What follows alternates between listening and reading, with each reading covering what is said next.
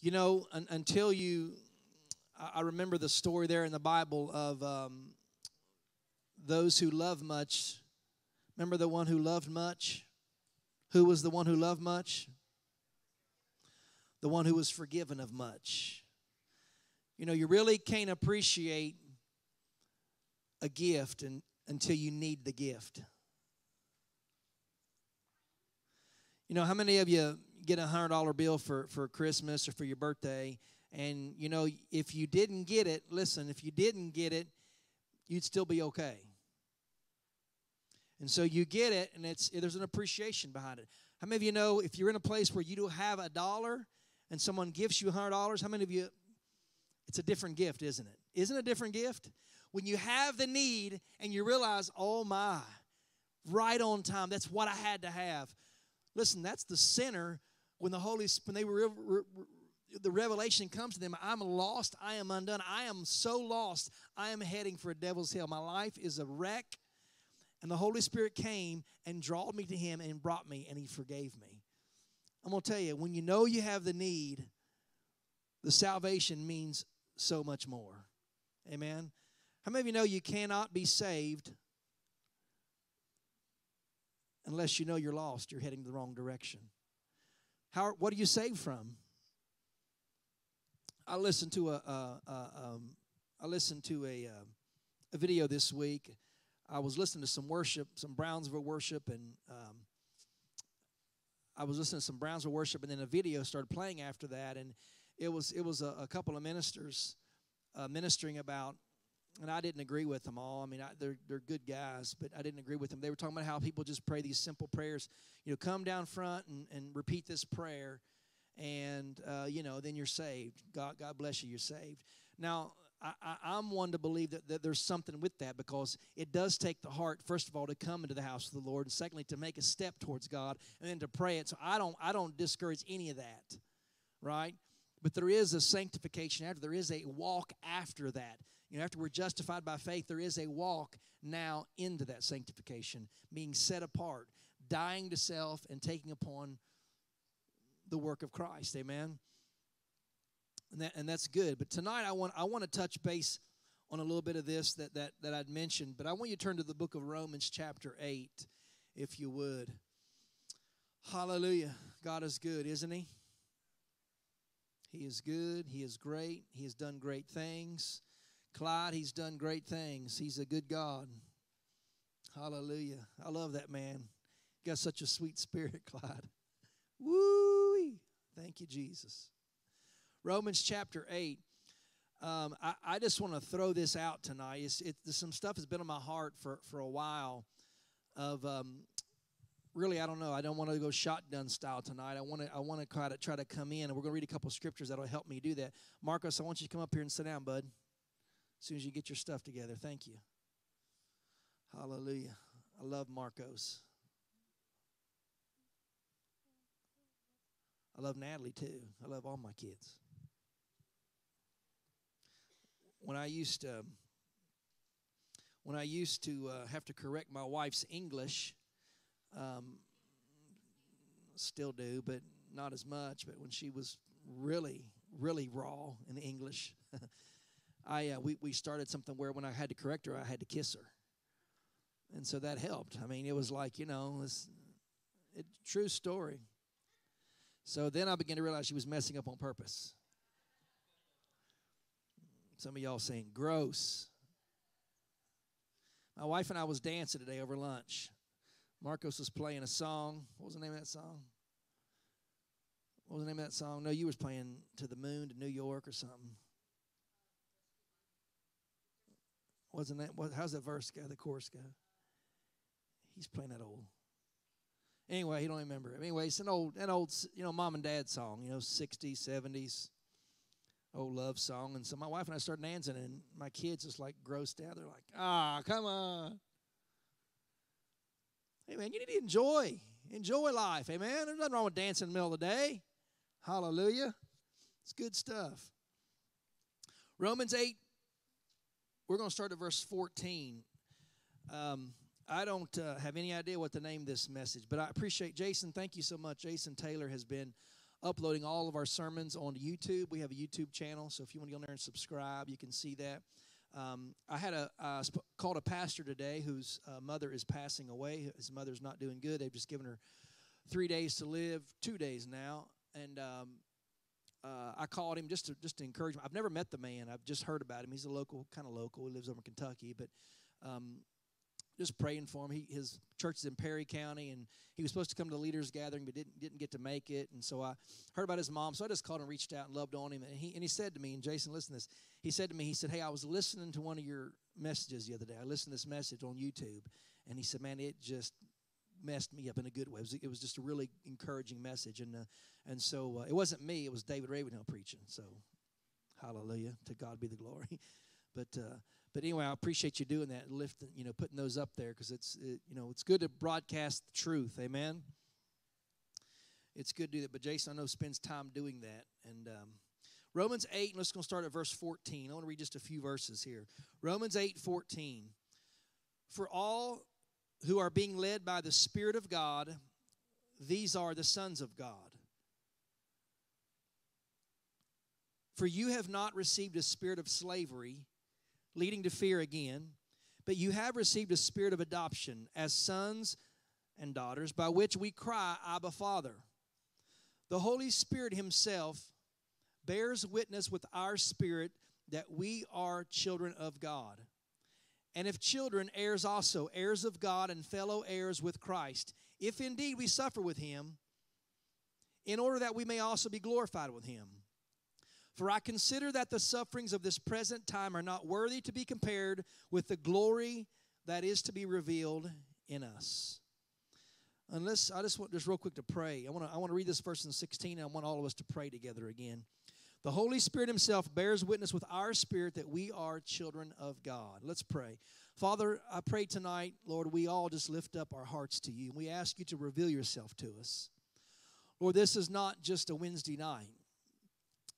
This is a meeting with the God of the universe. Lord, this is an encounter with the Holy Spirit of God that you've brought. You came, Lord, down to the earth as a man, died on the cross, resurrected, went back to heaven, Lord, and left your spirit here with us. Lord, the potential and the capabilities, Lord, that we have to just be one with you, God. Your spirit living, abiding in us, working in us, God. And Lord, I'm so thankful that we have that opportunity, God, because we know we could not do it alone. And we thank you for your goodness in Jesus' name. Amen. I want you to look back at chapter 7. Just flip the page back there, if you would. Romans chapter 7. And I want to just read something about the law here. And Paul mentioned it. Matter of fact, Big Mike had read, I think he didn't read these scriptures, but he read some scriptures out of Romans 7, which is very similar to what we're getting ready to read. On Sunday night, Big Mike read that. Romans 7:7. Are you ready? What shall we say then? Is the law sin? Talking about the Old Testament, okay? Not talking about governmental laws. We're talking about the law, the Old Testament, the Torah, that was given, the law was given to Moses. You shouldn't steal, you shouldn't kill. Obviously the 10 Commandments, but there's all the other 600 laws that they had, right? Okay? Is the law sin?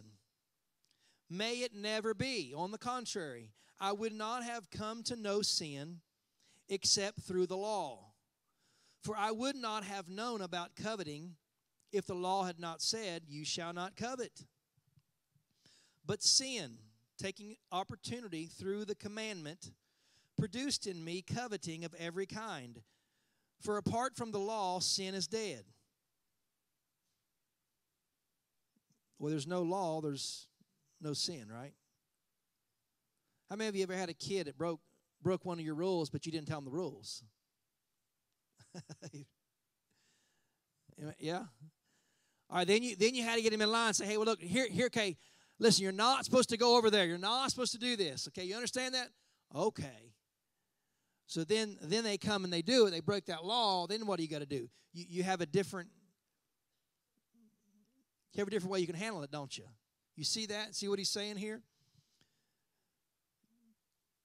Verse 8, but sin taking opportunity through the commandment produced in me coveting of every kind. For apart from the law, sin is dead. Look at verse 9.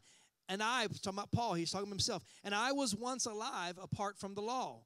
But when the commandment came, sin became alive, and I died. And this commandment, which was to result in life, proved to result in death for me. Now, I don't know a very good way to give a great example other than the law. Let's say there's the laws in the United States. How many of you can say that we have a few too many laws in the United States? Does anybody have any idea how many laws are out on the books? Anybody want to take a stab at it? I don't know, so there's no wrong answer because I don't know the answer. I'm just asking. Now think about this. Think about all the written laws. Let's just say governmental laws. Okay, so we know that there's some laws like at South Spencer High School. There's probably some rules, right, that are set in order on their, what's the stuff called? Help me out there. David Finley, I know you took care of this. I know you're busy parenting. You're laying the law down. David's trying to lay the law down, so I can't ask. But the government, companies have their rules, right? What are they called, Ben? You guys, bylaws, handbooks, right? Handbook, that's the one I was looking for. So everybody has a handbook. How many of you are signed a handbook that, I read it, and I want to abide by all your stuff, right? How many of you truly read all that stuff? Every word of it. Now, David, you wrote it, so you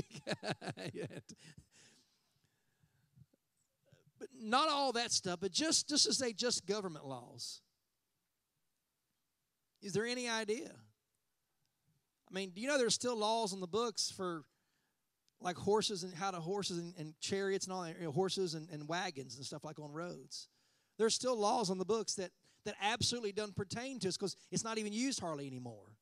Obviously, in the Amish community, there may be. But there's all kinds of laws that used to be pertinent to the situation that are now they're not even, you know what I'm saying?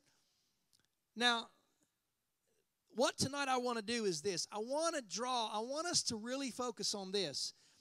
The law and what is written versus the Spirit. Now, here's how we can get there real fast. Sermon on the Mount, right? Sermon on the Mount, right? How many of you can say, I'm not living in an adulterous situation. I'm not living in adultery. The law says, I shall not commit adultery, right? Stay with another person's wife or husband, right? You shall not do that. How many of you can say, praise God, I'm not there. I'm not doing it. What did Jesus come and say? The law says this, but I say to you, let me give you the spirit of it. Let me give you the heart of God. What He's really trying to get to us is this. What does He say? If you look at a woman to lust after him, you've already committed adultery in your heart. And all of us say, I have sinned.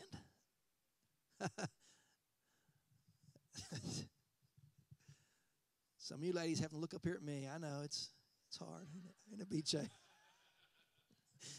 Just kidding. I just thought I'd bring it out. I just had to say it. Keith, thank you for laughing. Ben's not laughing at all. Come on, Ben. That was funny right there.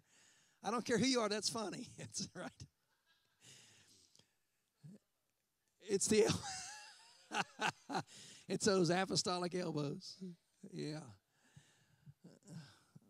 My dad went to a church one time. He was the only guy that had short sleeve, and the pastor preached about short sleeves, how wrong it was.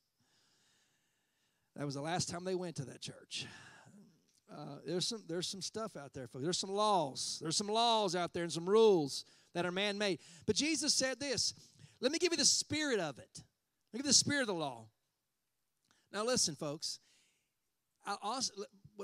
Before I hit on this, let me go ahead and say this. Give you some good words. If we sin, we have an advocate with the Father, Jesus Christ the righteous, okay? Please don't let your own heart smite you to death and say, well, you know what?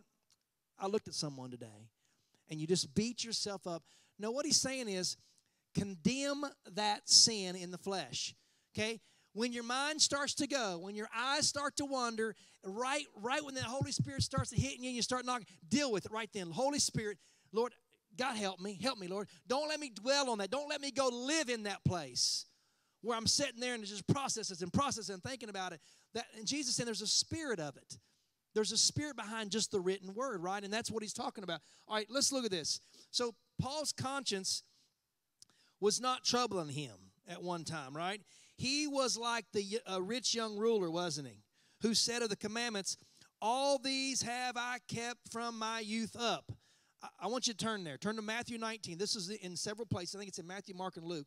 Matthew 19. Let's look at this, okay? And here's what we're going to say. Paul was at a spot. Listen to me. You know this is true. When Paul was killing Christians, you know what he was saying?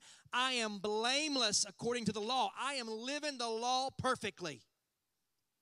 And at the same exact time he was saying that and doing it, he was killing, murdering Christians. But he was saying, but I'm doing it as unto the law. Okay? Was he not? Blameless. He says it, I think it's Philippians 3. He said, you know, the law, I was blameless. Listen, guys, Paul was studying under, at that time, the only way I can really describe this, where anybody would get this at this time, is if you're Catholic and you're studying underneath the Pope's right-hand men. I mean, that's the only way I can describe it. That's who Paul was studying under. He was studying under the highest ranking and smartest men at that time. Paul was right there with them. Okay, this guy was blameless according to the law. I mean, he had it all down right. How many of you know some people who do it right and you can't stand them?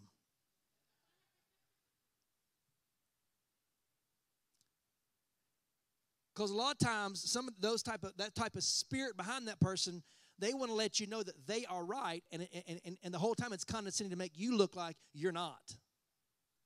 Right? There's a spirit behind. Sometimes people are doing it just right, but there's a spirit behind them that's telling them, you know what I'm saying? This is what we're talking about tonight.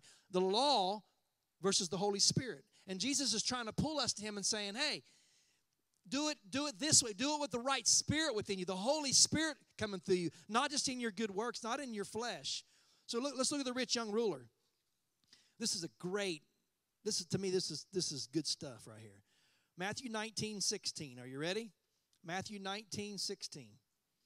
And behold, one came unto him and said unto him, Good master, Jesus, what good thing shall I do that I may have eternal life? Now, first of all, wrong question. Wrong spirit. You missed it. Didn't he? I mean, right off the question is he realizes you are following the law, meaning I'm doing everything right. What shall you say? What shall I do? Well, son, listen. We've been here for 4,000 years. There's been millions of people walk this earth. You can imagine what Jesus is thinking.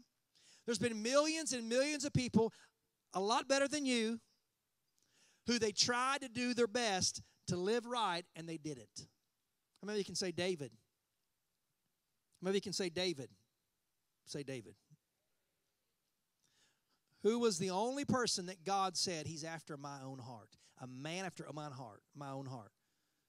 David. Everybody say David. David was a murderer. David was a adulteress. We could go right on. David disrespected the king. He cut his robe off, and his heart smote him and said, oh my, I humiliated the king. That is against the law. See, when you're trying in your own strength, you cannot do it. You can't do it. You can't get there. You can do it all your heart. How many of you ever tried to quit something? A habit. An addiction. You tried and you tried and you did and you... Until he came, until something else came that was better than just a written rule. All right, let's keep going here. What must I do to obtain eternal life? Verse 17, and Jesus said unto him, why are you asking me about what is good? There's only one who is good. But if you wish to enter into life, keep the commandments. And he said unto him, which ones? Jesus said, you shall not commit murder. You shall not commit adultery. You shall not steal. You shall not bear false witness. Honor your father and mother, and you shall love your neighbor as yourself. Here's where we're going tonight. And the young man said unto him, I have been doing all of that, but I'm still not fulfilled. Something still ain't right. I'm doing everything right, but I've been doing everything I can in this marriage, and something still ain't. I've been doing it right in this job. I work my job. I work harder than everybody else there, but I can't stand. I know I shouldn't be there. Stay there, because God ain't done with you. He's trying to get you. He's trying to get you somewhere. There's a spirit behind it. The Holy Spirit's trying to get us to a place. Amen. Why am I still lacking, he said. Jesus said unto him, if you wish to be complete, go, sell all your possessions and give to the poor, and you shall have treasure in heaven, and come follow me. But when the young man heard this statement, he went away grieved, for he was one who owned much property. The difference between following the law and the rules versus the Spirit is this. If you read the law, if you see the law, you study. Listen, y'all know I use the law a lot. I use the Old Testament, the First Testament a lot. I don't call it first, I call it, or old, I call it first. Because if you, the pattern, here's the key of the whole First Testament. The pattern in the First Testament does two things. Number one, it leads us to Jesus. It leads us that there's only one who can do it. Okay? And listen, the second thing that I think the major thing that it does is this. It always puts him first. Always puts him first. It's never about us. It's always about him. Think about that. Listen, I preached about the tithe and the offering recently and the first fruits. Remember that? One thing I've learned about all that is this. It's not about a word. It's not about a tenth. It's about him getting first place from my heart. Isn't it? Do you think it's really about 10%? Do you think it's really about, well, I've got to give, I got $333.33. I have got to give $33.33, or if I give $33.31, he may strike me down. Friend, that's living in the law. That's living in trying to do it the works way. Do it out of the Spirit way. What is he really after? He's not after a tithe. He's not after the tenth. He's after you. He's after our hearts. He's after our spirit, man, to where it doesn't matter. Sandy sent us a thing today, or David, one of you guys sent to, and I watched that. Of course, I love David Prince, Derek Prince. I love watching Derek Prince. And basically he just says, if you're a soldier and you know you're a soldier for Christ in the kingdom of Christ, do you know that soldiers die? When they go in, there's a great chance, hey, I'm fighting for whatever I'm fighting for a country or for a cause, and whatever that is, I have a chance to die. But you know the best ones who are those who say, yep, I am, but I'm going anyway. The cause is worth it, I'm going. Those who truly have the attitude is, if it costs my life, it costs my life. They go in with everything. Think about doing that for Jesus. If we go in saying, you know what, everything is yours. I don't have anything. The 100% that I've got from my job or from my increase or whatever, it's all yours anyway, so it's easy to give the top. It's easy to give the first. If we go in there with that spirit, friend, we don't have any need. It's not about counting pennies anymore, is it? It's not about reading this book and saying, I've got to get it right. I've got to get this right. If I don't do this right, he's gonna slay me. I had someone tell me recently, I've got to give this or else. And I said, whoa, or else what? I said, be careful, man. Don't throw no curse upon yourself. Well, I said I'm going to do this, and I've got to do this, or else I may lose everything. I said, that ain't my God. My God is merciful. My God is merciful. But if you say something you shouldn't have said, if you commit to something, or maybe commit to something to someone that you said you was going to do and you haven't done it yet, Just apologize. Just repent and say, I messed up. How many of you husbands have committed some gift to someone, and then your wife said, honey, we don't have that. You gave it. Or vice versa. The wife says, oh, yeah, we'll do it. We'll buy it. Honey, husband's like, we don't have it. It's not there. Sorry. So you have to go humble yourself and repent. It's not that you just let it die. The Bible says if you make an oath with your mouth, either fulfill it or go repent. Deliver yourself, right? Deliver yourself from a word that's been spoken. I love the word. There's a way out of it, isn't there? There's always a way out. We have to humble ourselves, though. So the flesh versus the spirit. We're talking about the flesh versus the spirit here. So think about this rich young ruler with me just for a second. What was his biggest problem? I'm going to say arrogance. He didn't have any need, did he? I'm doing everything right. I'm doing everything right. How many of you know that he didn't get the pattern? God is after you. God is after everything. He didn't get that pattern. You know what? The first covenant, the Old Testament, do you know that was the pattern then? God just wanted everything. It was all his. I put you in that land. I put you in that promised land. It wasn't you. I delivered you with a mighty hand out of Egypt, and I brought you into this land. I gave you this land. You didn't do it. I did it. Give me the glory. Give me first place. Follow these commandments, and you will live. But if you don't, you won't. Do you know from the beginning it's always been about him? It's always been about giving him first place in everything. It's always been like that. Look, why did Israel go into bondage? Why did Assyria come and take them over? Disobedience. He had to whip them, didn't he? And so you got this rich young ruler that's saying, we're not all that bad. You know that many people in America are saying, America, we're not that bad. Compared to most people in the world, America is just, we're righteous. We send more missionaries than anybody. We send more money than anybody, don't we? But we also know better about murdering babies. We also know better about fill in the blank. All kinds of other sins. We do. To whom much is given, much is required. And America's in trouble because we've been blessed.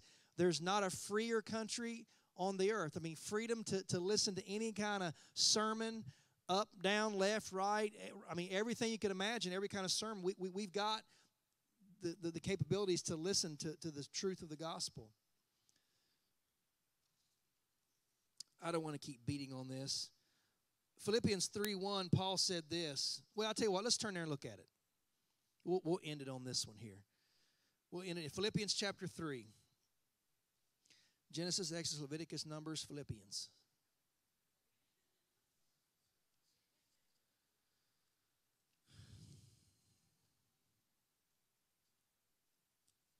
That is a leap. Philippians. Filipinos. How many of you know he was preaching to Filipinos here? Philippians chapter 3, this is a fantastic chapter. Let's look at verse 1. Finally, my brethren, rejoice in the Lord. To write the same things again is no trouble to me, and it is a safeguard for you. Look at verse 2. Beware of the dogs. Beware of the evil workers. Beware of the false circumcision. Verse 3. For we are the true circumcision who worship in the Spirit of God and glory in Christ Jesus and put no confidence in the flesh.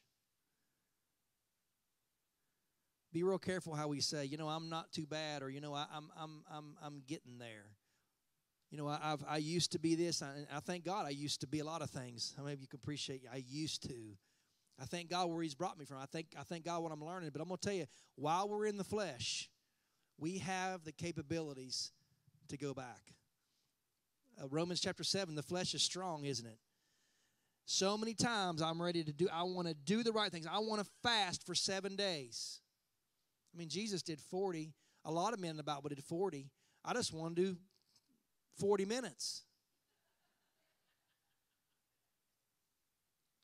How many of you started something really good spiritual and you didn't make it very far?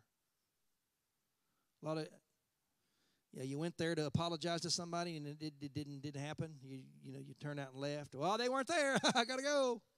Oh, I got to go. They'll be right back. Oh, I got to go. They weren't here. I must be a sign from the Lord. I'll do it later. I'll do it later. We cannot put any confidence in the flesh, can we? None, zero.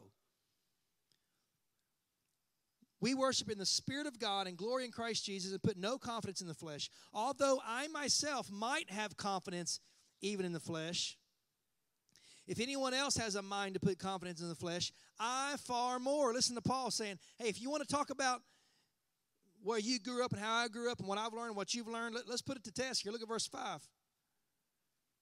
I was circumcised the 8th day of the nation of Israel, of the tribe of Benjamin, a Hebrew of Hebrews, as to the law, a Pharisee. Listen, I grew up in church, man. My mom and dad, they taught me. I slept on the pew as a baby. I did this. I spoke in tongues. I got baptized. I've heard all the great preachers. I can say the same thing. I have been. I've been blessed. I've grown up a believer. I don't know when I got saved. People say, well, you got to know when you got saved. No, we repented every week. You did. I mean, you felt convicted every week, and I can't tell you. I didn't have a day. I can't say October 29th of 1985. I gave my. No, I don't have that. I still today keep repenting and saying, God help me, Lord. I still need you, Jesus. Right? But Paul's saying to them, he's saying, look, if you want to say that I've got this, or I'm the rich young ruler, I've done all this, I've done it right. Paul's saying, look. I have too. I've even farther than you, but there's still in me something. Look at this. As to zeal, I persecuted the church. As to righteousness, which is in the law, I was found blameless. I followed everything right in the law. Did you hear what Paul just said? He was murdering believers of the Messiah, the true Messiah, and still was walking blameless. I don't know how much more of a example we need that the law kills. The law can kill. If the law is our focus. If the law is our focus, it's about us doing good. I'm doing it right. Why is it not working for me? I've had people come to my office and ask me all the time, I know the Lord wants me out of this job. I hate this job. I hate my boss. I hate this. I hate that. I know He wants me to leave. And I'm just smiling thinking, He ain't done with you yet. He needs you to stay right where you are, because what He's trying to do is get your spirit in tune with Him. Amen. There's a spirit behind it. The Holy Spirit's trying to bring us somewhere. It's not about, but Jason, I do it right. I work harder than anybody else. I always come in overtime. Yeah, but you got something in your crawl that makes everybody around you not like you. That's a problem. You may be doing all the stuff that they say. You may be doing all right, man. You've got it all down. But there's something spirits coming off of you that everybody knows.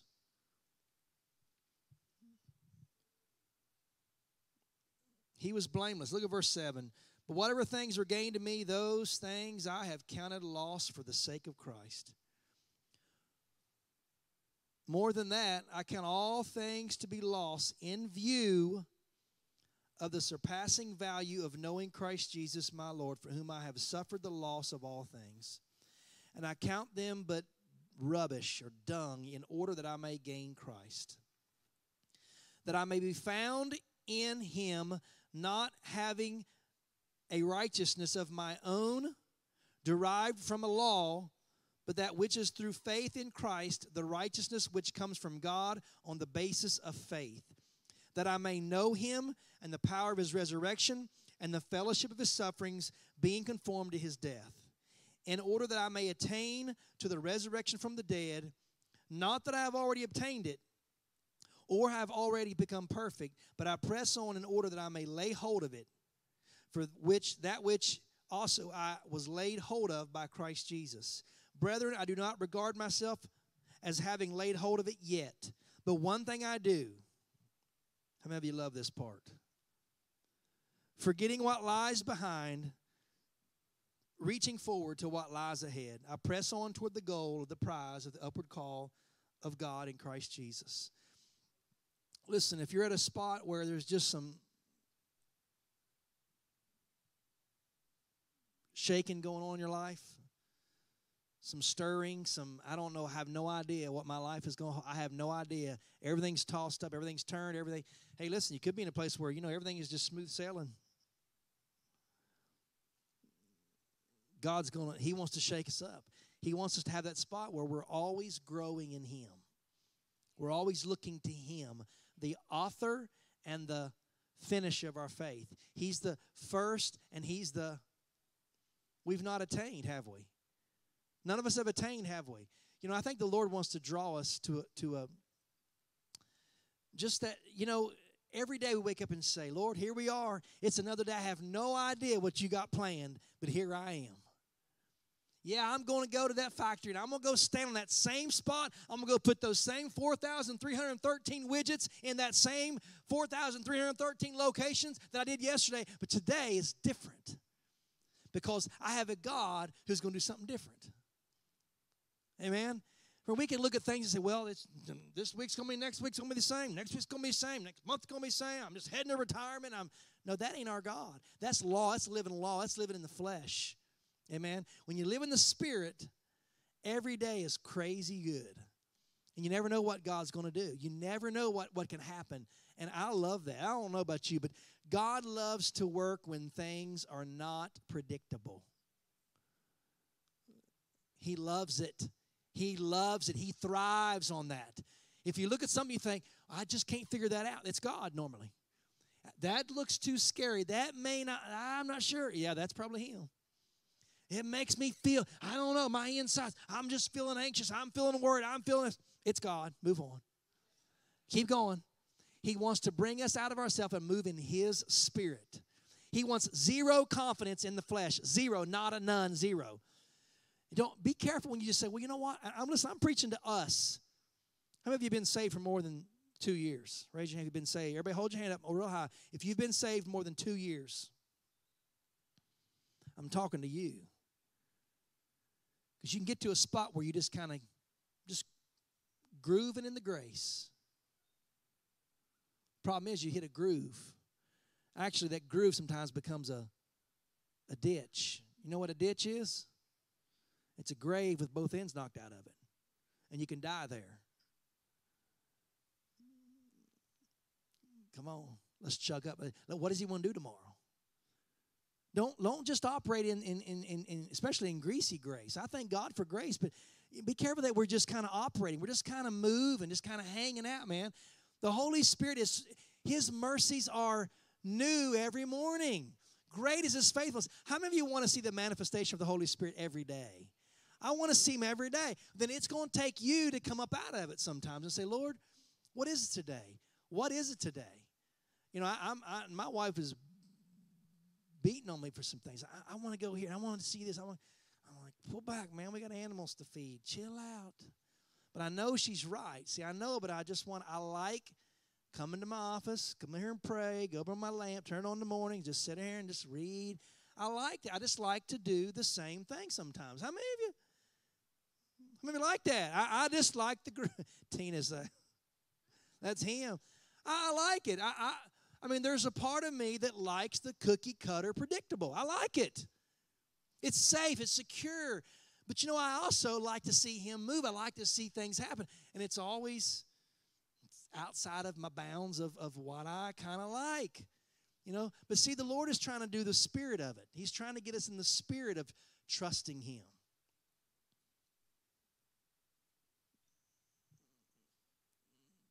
Amen. I don't know what that looks like for you, but I think you do. I think the Holy Spirit's speaking to you, saying, you know what? I don't know.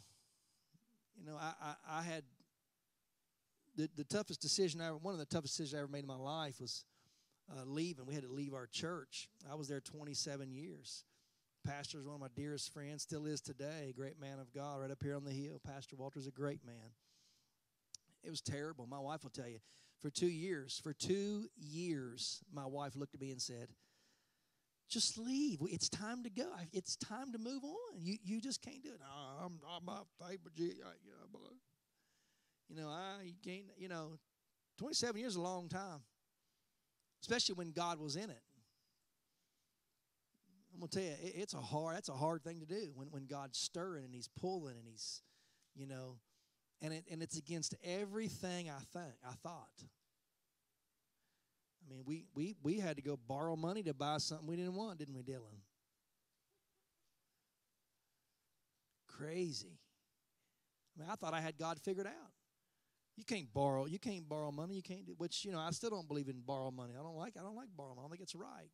But we didn't borrow more than what it was worth, nothing like that. But God does some weird things. And sometimes he makes us feel really weird. But I'm going to tell you, the spirit of us, he's trying to bring us to a spot. He's trying to stretch us to bring us to a spot where he can be first place in everything. First place in everything. Sometimes we can trust in our own riches, and he'll make us give it away. At least he made me do that. Let's all stand. Are you on Facebook? I forgot all about that, but yeah. Facebookers, God bless you. Thank you for joining us. We pray you're blessed tonight. Be ready because the Lord's going to call you to something more. Adios. Jesus, thank you for your word tonight. I pray you would just equip us. Let this word equip us to be ready for a move of the manifestation of your Holy Spirit, God. Let us be ready to move when you say move. Let us go. Let us go when you say go. Let us stop when you say stop. Let us yield when you say yield. Let us be patient. Let us be waiting for your word, God. Help us to live in the Spirit. Help us to live in your Holy Spirit, operating and functioning in you. In Jesus' name, amen. Amen.